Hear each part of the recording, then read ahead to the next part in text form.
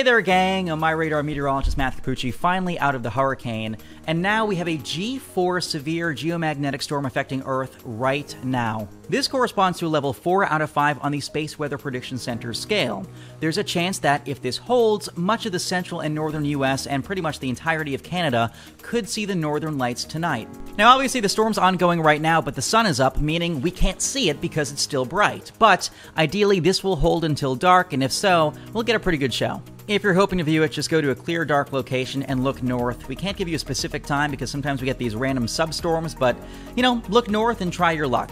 It's all happening because this big sunspot called Active Region 3848, it's like a bruise in the sun. It's throbbing and pulsating with energy and throwing that energy out into space. Now, yesterday we had an X 1.8 class solar flare. That's a big flare. It's like a big flash of light on the sun that explodes electrons and radiation into space, and some of that reached us a little over an hour later, causing a shortwave radio blackout over the ocean. But then we had something called a coronal mass ejection. It's like a big burst of magnetism and solar material that basically was aimed right at us. Look at this thing. It's like a halo going around the sun because it's moving right at us. We call that a full halo CME.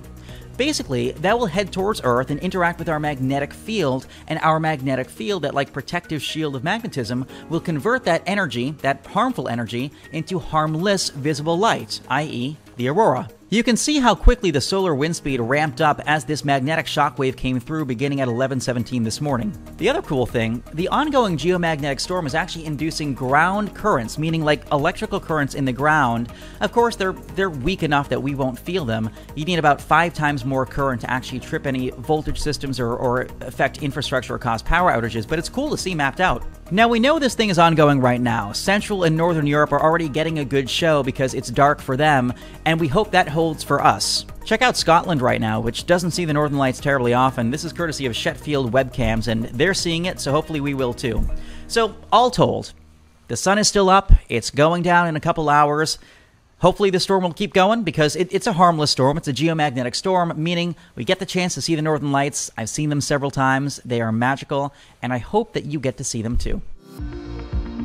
Follow MyRadar on social media: Facebook, Twitter, Instagram, and YouTube. Download MyRadar on iOS, Android, Amazon Alexa, and Windows.